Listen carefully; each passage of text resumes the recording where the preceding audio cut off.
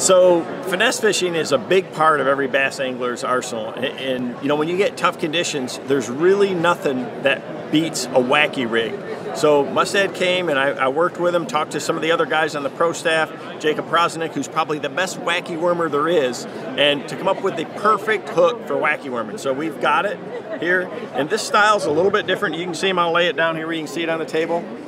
There's sizes for everything from a 2, a 4, a number 1, and a 1/0. So from the smallest plastics, you know, a little small finesse worm, all the way up to some larger, say you want to throw a 6 or 7 inch stick worm and wacky rig it, it's the perfect hook. We've got them in weedless and non-weedless versions, and when you stick them with these, they just stay on there. This is a really, really good design for a wacky worm.